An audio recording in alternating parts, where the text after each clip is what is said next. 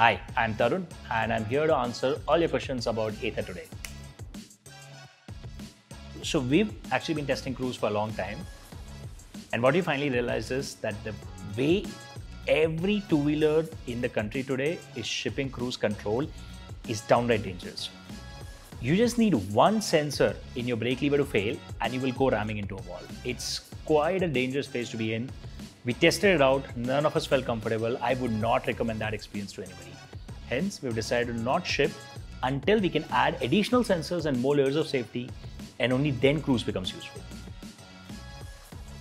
We had a service subscription. Make up your mind, guys. बढ़िया plan था, इतनी गालियाँ पड़ी that I've been still scrubbing the internet of its existence. Then we brought it back and then we removed it, and everybody's like, wow, please bring the service subscription. Start a petition, get it enough votes, and I'll bring it back. I have killed every conversation internally over years that's tried to change the design of the 450 because we just freaking love it. But I guess at a minimum, it's time for a Series 2 now. Yes, after 5 years of building the 450, it's clear that the public has spoken. It's time for a bigger Ather. A bigger family scooter is something up on the cards. You will hear from us pretty soon. It's not getting delayed.